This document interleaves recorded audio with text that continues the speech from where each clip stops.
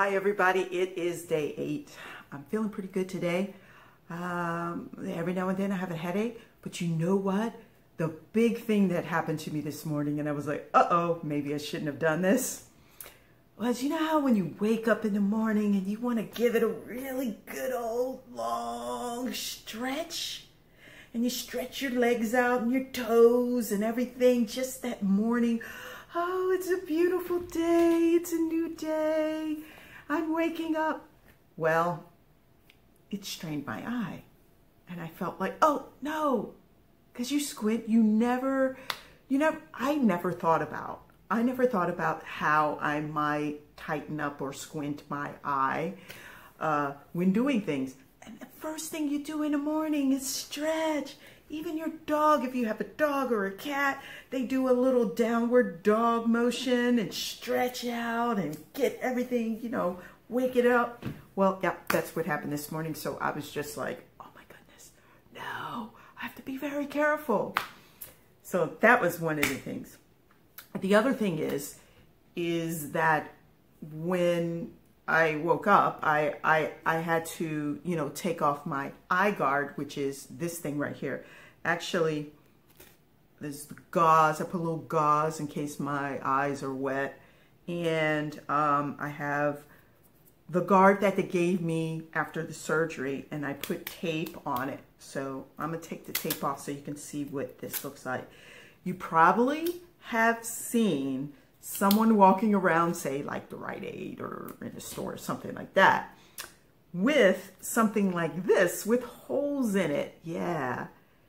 Well, I would have this, and let me show you. And I would take it and I would put it over my eye to keep me from poking myself when I'm asleep.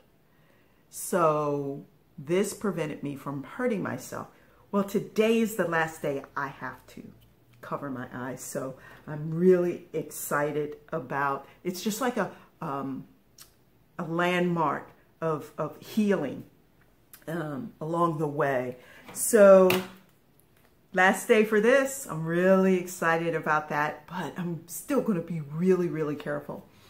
The other thing is that I still can't sleep on my back, so I get a little paranoid about wondering, no, Nadine, don't lay on your back. So I'm laying on my side, trying to be comfortable. So the other thing I wanted to tell you about is that the fact that one thing that will live with me for a while is this green band right here. And on the green band, it says nitrous oxide.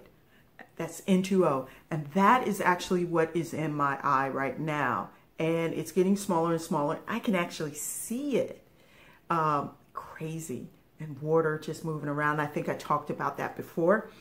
But basically that means I'm grounded. I can't travel. Yes, me, Nadine O, the one who loves to travel, can't fly for about 6 months because of air pressure. And that air pressure would, mess with the nitrous oxide, get bigger, and could cause me to lose my sight. And I don't want that. So I have to keep this on in case of emergency, to let people know in the medical profession or whatever, or emergency response, that there is a gas bubble in my eye. And the technology, it is helping to heal my eye, but it's also very dangerous. So that's just part of the journey of having a vitrectomy, and I thought I'd share that aspect of it. First, celebration of not having to wear the eye guard off after today. And secondly, I'm tied to this for a while. So if you have any questions about the procedure or how I feel or what I'm doing, please feel free to leave a message and I will get back to you. So until then, happy healing. That's what I'm thinking about. And take care.